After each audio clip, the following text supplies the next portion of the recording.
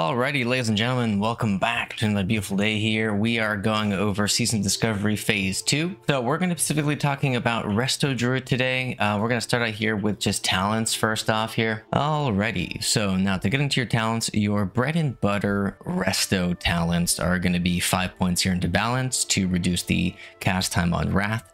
This reduces your cast time on Wrath from 2 seconds to 1.5 seconds, which is essentially your global cooldown. That's pretty much perfect. You don't want to touch that. That just stays there always. Then you're going to put 5 points here into the improved Mark of the Wild. You're going to put 5 points into Healing Touch, which is going to reduce your Healing Touch by half a second. So it's going to make it 3 seconds total. You're going to put 1 point here to Nature's Focus. This is simply just to get a point into here because we do need an extra point. You're going to put 3 points into Reflection, which allows you to have 15% mana regeneration and while you cast. You're going to put 1 point here into Insect Swarm only to get Gift of Nature, which is going to be to get 10% effective healing on all healing spells. So that includes your Wild Growth. You're going to put 5 points here into Tranquil Spirit, which reduces the mana cost of Healing Touch by 10%. And you're going to put Nature's Swiftness here. Now, I would recommend doing this build specifically at the beginning of a new tier when people don't have the best gear, they don't have the best resistances, they're trying to figure things out still. This is a super solid healing build, and you're not going to do too much damage with it, but you will do pretty good healing with it. Now, as for your runes, these aren't going to change at all. You're going to be rocking Fury of Storm Rage on your chest. You're going to be rocking Wild Growth on your hands. You're going to be using Nourish on your waist. However, this is not super useful. Now, the reason that you don't really want to rock Nourish is because half the time you're going to be running Raid with a Priest. Priests have amazing single target heals. This is like your panic button. Oh crap, I need to heal up my tank super fast, or myself, or whatever. So if you're doing like PvP, really good solid rune, but I wouldn't really consider it to be super amazing just in terms of kind of like what this is. Now for your legs, you don't want to touch it. It's going to be Star Surge. It's great. Now for your feet, you definitely want to go Dream State. Now, the reason Dream State is because whenever you get a crit, you get 50% mana regeneration while casting for 8 seconds, and it increases nature damage. So paired with the next builds I'm going to give you here in a second, this is extremely useful because it's going to be actually more sustainable, because the entire point of this build is to just spam Wild Growth off of cooldown whenever you need to and not run out of mana in 10 seconds, right? It really helps, especially for that, all right? Now, the next one here is called Resto Kin. It's not really as efficient healing-wise as the first one was. However, it does do much more damage. And especially later on, you're going to be needing to heal a little bit less because people have more resistances, people have better gear, they have more stamina, armor, etc. So you don't have to freak out so much, and you can kind of hard cast some more damaging abilities a little bit better. So you're going to start out here with just your Wrath. That's going to stay the same here. You're going to put 5 points into Improved Moonfire, so that increases damage and crit chance, so that's nice. You're going to go into Vengeance here, which is going to be critical strike damage bonus by 100% for Starfire, Moonfire, and Wrath, which is excellent. You're going to put 1 point here just into Improved Starfire. It's going to reduce the cast time by Starfire by 1 second. And then you're going to go ahead and get Nature's Grace. Now, Nature's Grace is amazing because it actually reduces the casting time of your next spell by 0.5 seconds, all right? This is really nice. It's not good to use it right after Wrath, because your Wrath is already on your global cooldown, so you'll be actually waiting half of a second to be able to cast your next Wrath if you do it this way. However, if you do it on Starfire, you have a 3.5 second cast on it, so that knocks it down to 3 seconds, so that's 2.9 seconds, so it's a little bit more manageable. Then you have your Moon Glow, so it reduces the mana cost of Moonfire, Starfire. Wrath is free already. Healing Touch, Regrowth, and Rejuve, so that's also kind of nice there, 9%. That gives you a little bit more sustainability, especially when you're putting out more damage. You can actually kind of sustain that a little bit. And then you're going to put 1 point here into your increases damage with Starfire, Moonfire, and Wrath by 2%. Now, I wouldn't really recommend this. However, it is nice to have this. The only reason that we're not putting more points here into Moon Fury and Improved Starfire is because we're doing an Improved Mark of the Wild. Now, if your raid does not have a boomy with it, even though it definitely should, and you are healing, you should definitely be rocking this one here. So this is essentially, you're just healing as a boomkin, all right? You still have your 5 points here into Improve Wrath, your 5 points into Moonfire, 3, 2, 5, 5 here actually. Now, the reason that you do 5 here is because you are going to be having 2.5 second casts on your Starfire instead of 2.9 seconds on a proc from Nature's Grace, so that's nice. You do not really have the sustain from Moonglow, and you have your extra 10% of damage done for this. Now, you can swap out if there's no boomy, just take out 1 point here from Starfire, put into boomy. That just gives everyone a 3% spell crit increase, so that's really nice. But you keep it as this if there is a boomy, all right? So to keep this really simple, this you only want to use at the end of a phase because you're going to be doing, you know, 170, 200 DPS, and you're going to be not healing as much. However, you're just going to be spot healing the raid with your wild growth. It's pretty much the exact same thing, but you have that. Now we're going to talk very briefly here just about gear and kind of like what's your pre-biz to get into the raid and what you should be going for statistically.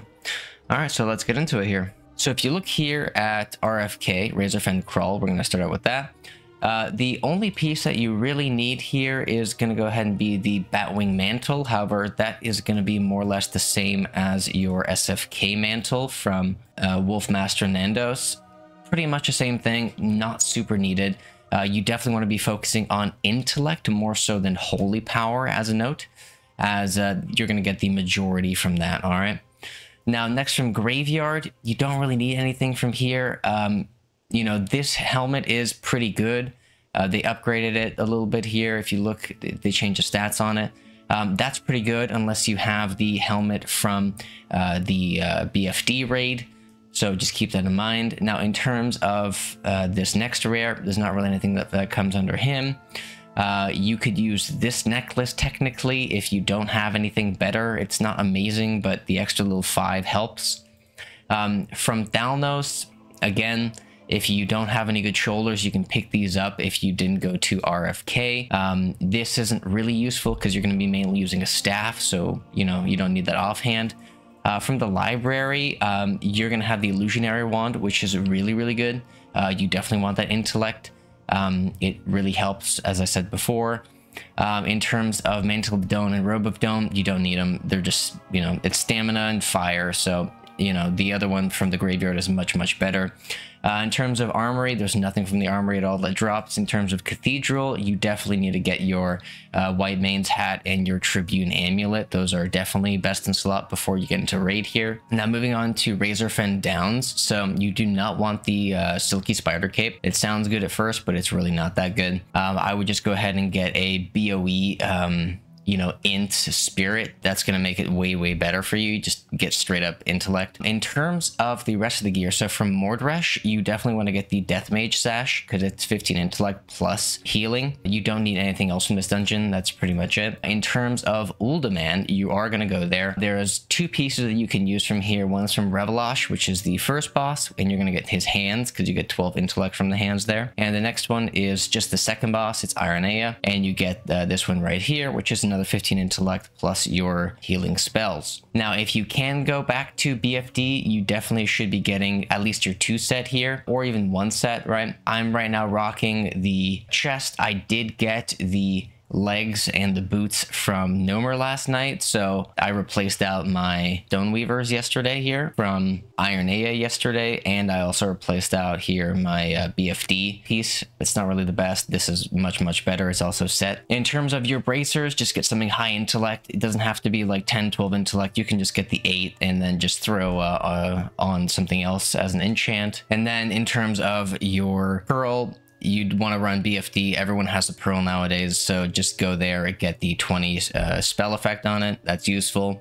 And for your rings, just get the intellect spirit ones. They're like 2-3 gold in the auction house right now, and you should be good to go. In terms of alrighty, so you're gonna go ahead and precast Starfire on the boss. You're then going to use Star Search when it's pulled. If the tank needs to be healed, or if there's raid-wide mechanics, you're going to use Wild Growth. Then after that, if your Star Surge procs, then you're going to use Starfire again. And then you're going to cast Starfire again before your Solar Eclipse charges deplete. Otherwise, you're just going to cast Wrath, and you're going to use Wild Growth for probably 90% of your healing. If you really need to heal somebody badly, like the tank or whatnot, you can always use your Nature Swiftness into your healing touch. Also take into account here that your healing touch at rank 4 is going to be 2.5 seconds, whereas your rank 5 and above is going to be 3 seconds. And that's pretty much it. If you guys like the video, please go ahead and like, subscribe, comment, etc. If you want to fight me in the comments below, I'd be more than happy to give you a good duke around. Besides that, you guys have a great day. Bye-bye.